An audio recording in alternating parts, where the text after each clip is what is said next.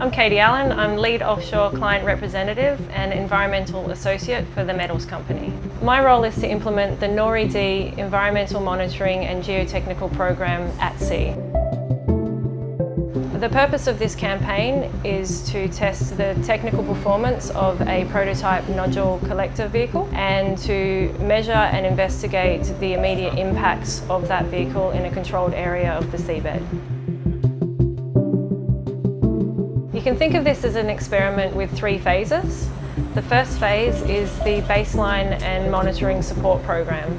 This phase involves collecting information about the natural state of the ecosystem prior to impact and disturbance.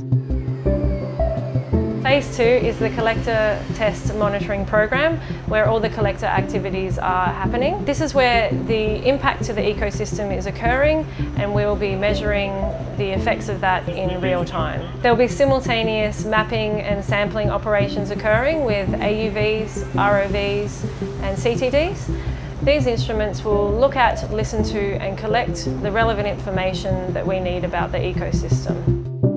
And finally, we have phase 3, which is our post-collector program, where we repeat all the previous work scopes of our previous baseline work. We will use these data sets to understand and assess how these ecosystems are responding to the impact.